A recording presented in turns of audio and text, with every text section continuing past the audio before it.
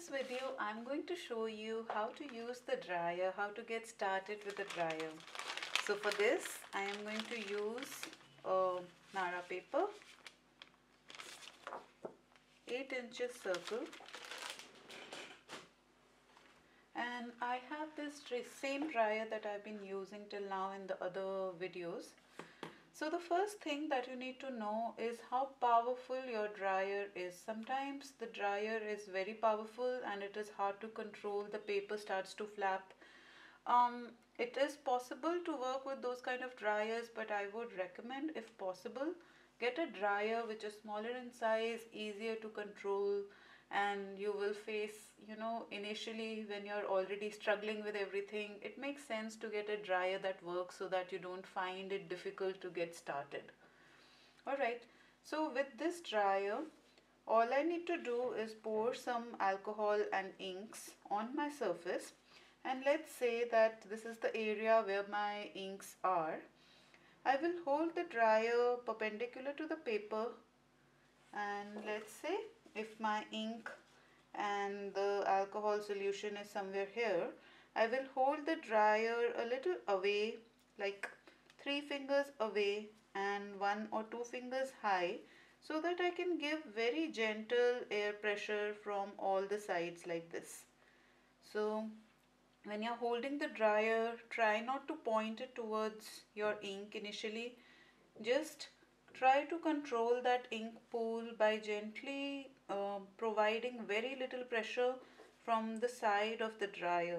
So that's why you need to hold the dryer perpendicular, very close to the paper, so that only a little bit of wind escapes from here, and approximately 2 to 3 fingers away from the area where you are drying.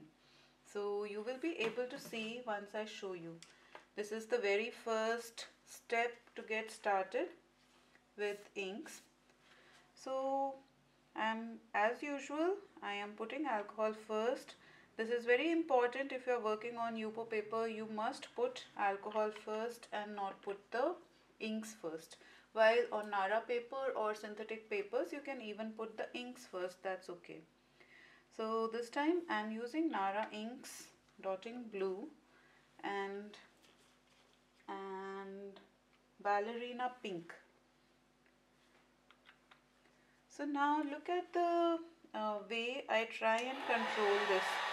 So very gently, I'm not trying to do much, just slowly moving the inks wherever I want them. Just like this. You can rotate the paper so that it's in your control, and just dry from the sides, just like this.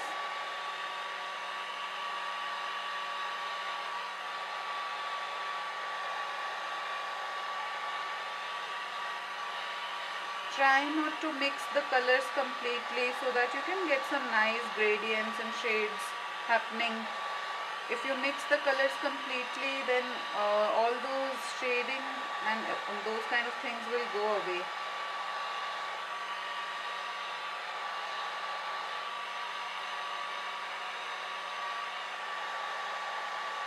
So just remember where to hold the dryer.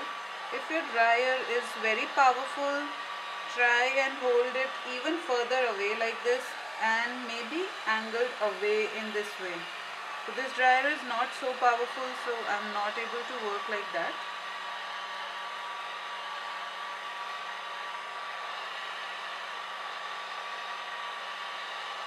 And then once it is almost dry, you can dry from any side, even from the top angle or anywhere. Just experiment with your dryer, get a hang of it, from where to hold, how far does it work best and all that, because each dryer is different, and it would, I cannot tell you to get this one exactly the same one, and even if you do, you will still have to figure out your own comfort level where it works best. So this is something that I did, the first layer. Now we can keep working more on this. Now let's say I want to add some more color here, so I will put just the alcohol first, and then some color, this time blue. Remember, each time you reactivate the inks, it will create a separate section like this. So when thinking in terms of composition, you have to figure out where you should pour your inks. I have a habit of slightly rubbing on the lines of the inks that are formed so that I can get rid of any harsh lines that stain the paper. So you can use any thin brush or a tool like this, a soft silicone tip tool, to smudge the inks underneath. And then exactly the same way you can start drying. Now you can even practice moving the inks like this in one direction. So just keep pushing from one side and keep taking the ink further forward. So like in a U shape, you can keep pushing the ink forward on the paper.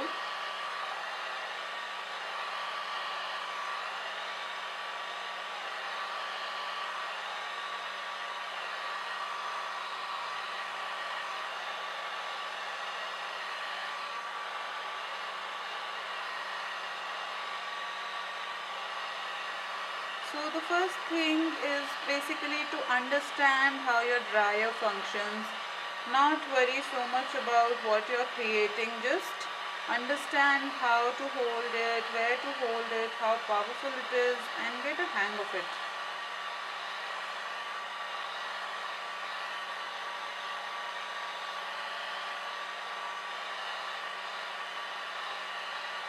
So do you see that these kind of lines that we call ripples form automatically when you start drying only from one side and keep moving forward? So that's why these lines happened. Now we can keep reactivating. Let me show you what happens when we don't use any extra ink. Like in the second part, I reactivated and then I also added some ink. This time I'm not going to add any extra ink, but I'm just gonna continue the ones that are left on the paper at the edge over here so that I get some nice faded effect. So this time just alcohol, and I just like to scrub on the lines that form so that I can get rid of those, and then again you can start drying.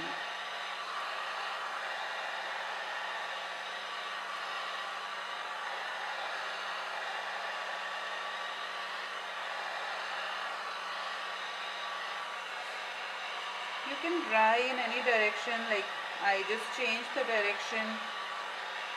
I moved towards this side. All I'm trying to do is to control the ink pool and moving it wherever I want it to go. So that's what you have to practice with your dryer.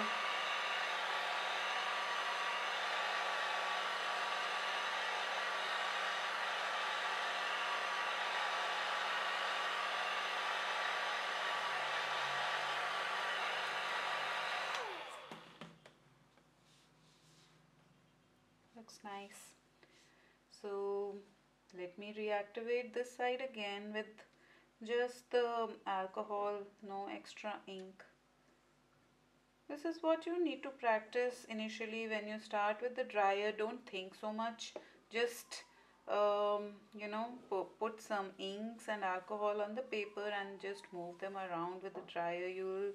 I promise you will get some really nice and beautiful effects that you had not even thought about. Just experiment, go with your instinct, don't think at all while doing this. Just try and control the flow of the ink, that's it.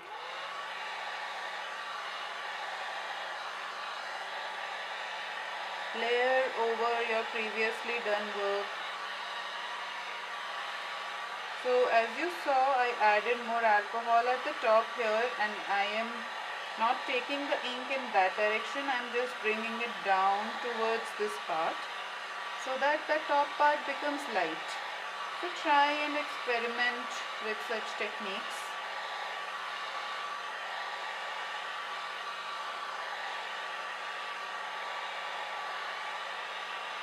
And I prefer to keep rotating the paper so that I can control where I'm drying from better.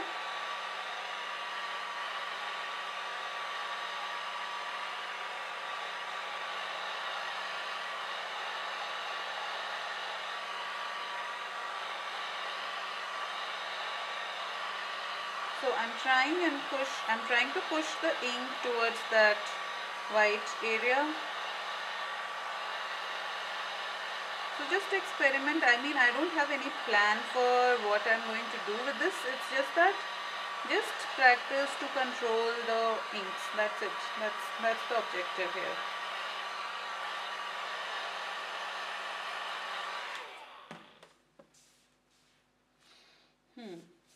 So maybe now I can add some more alcohol here. See, every time you add alcohol, you will be reactivating whatever you have done. So you can keep working on your piece. If you don't like any part, you can always keep reworking like this, any portion, and start drying it again, just like this.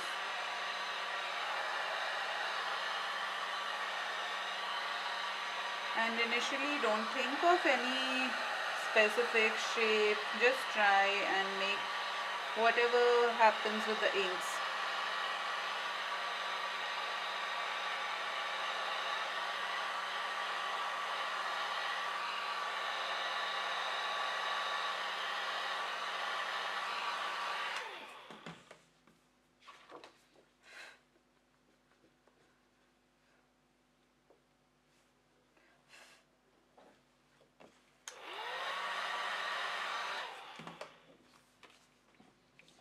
So I think I will do a little bit over here.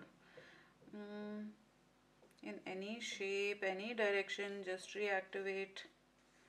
So I'm just bringing it till here outside so that I can get some nice white gradient like this, wispy effect. Wherever you add more alcohol towards the edges, you will be creating light effect by pushing the ink from outside towards the middle.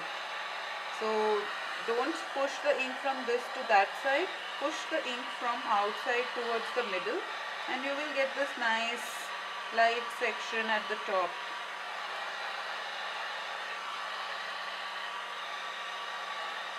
So as you can see, I am not pushing the ink from this side towards the top, I am just pushing from the top part or the sides, and I am trying to bring them down like this.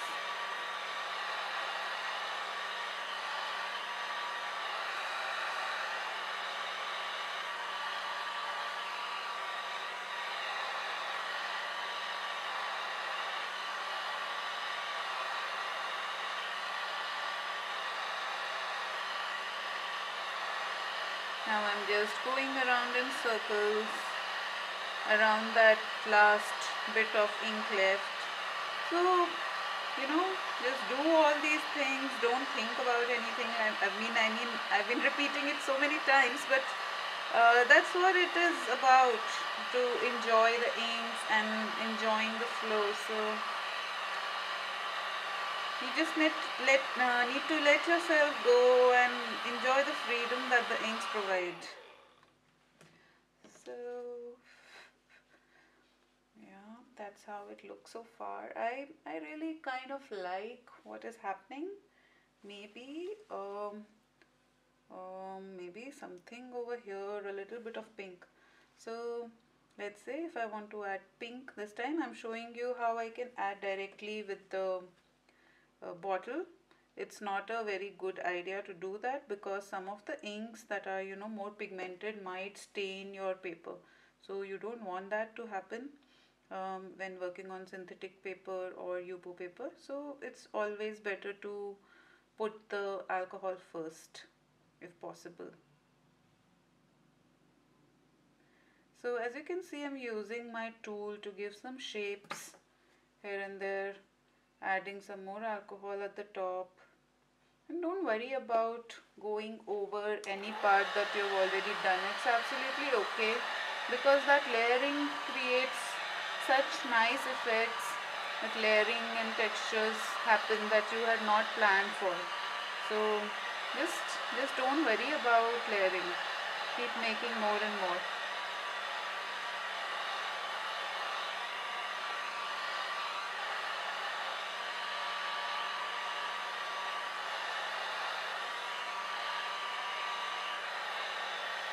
You can even push the ink out of the paper like this, like how I'm doing right now.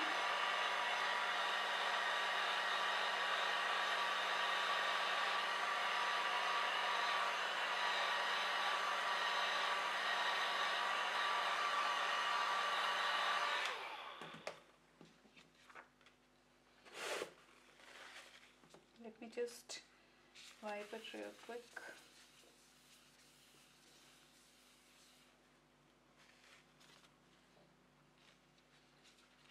So that's how it looks. It looks really pretty to me. In terms of composition, you can think of adding more elements if you want to. Maybe I will just do once again over here to fill this white section. So just adding some alcohol, and this time I think blue. Just smudging it so that I can get rid of the lines underneath, because sometimes even while drying they don't go away, so I like to do it with my hands and make sure that they're gone. Add some more alcohol if you need to.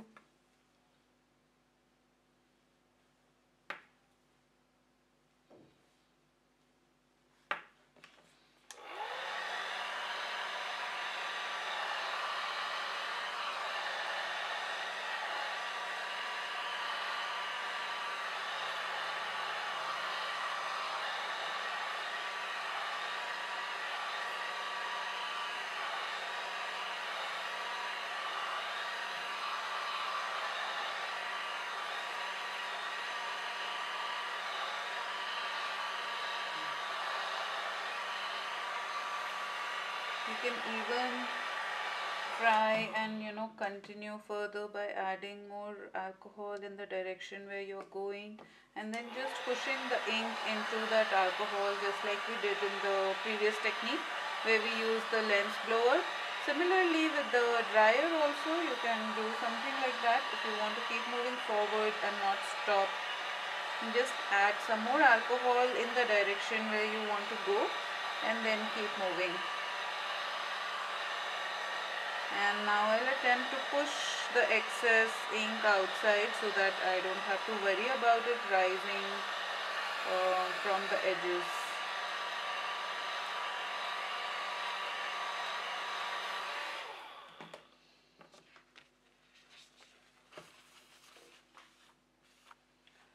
Looks so cool.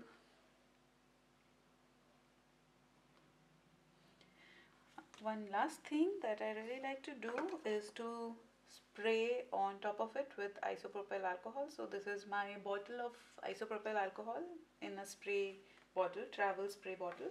So from a distance I'll just give a little spurt on it.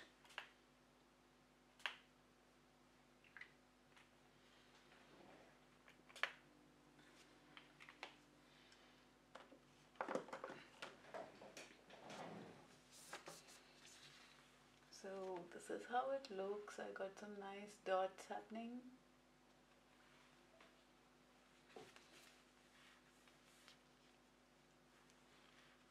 So that is how you can start playing with your inks and then create wispy sections by adding more alcohol towards the edges and just bringing it down instead of pushing it towards the light part. Instead of that, push from the light part towards the darker part and then just keep going like that, and you'll get a nice wispy effect towards the edges like this, light fading happening here.